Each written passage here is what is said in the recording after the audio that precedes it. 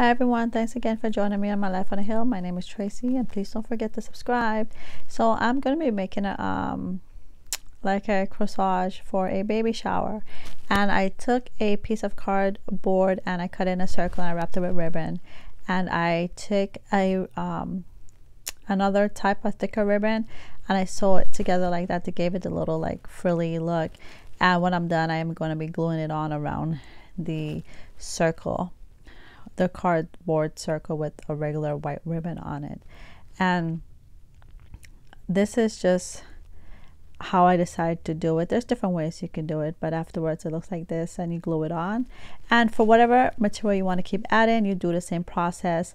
Put the centerpiece in there so that you could go ahead and put the other material and glue it on there.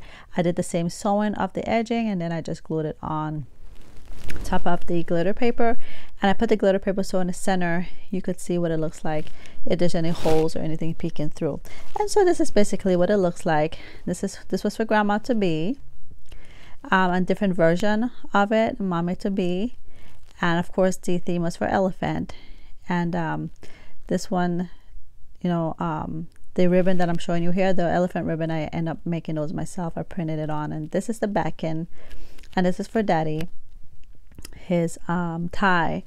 And I just used a hard cardstock glitter paper, traced it, cut it out, and then I went and had fun decorating it with different baby stuff. And I put on a little tie to go around the neck, and this is for mommy and daddy to be.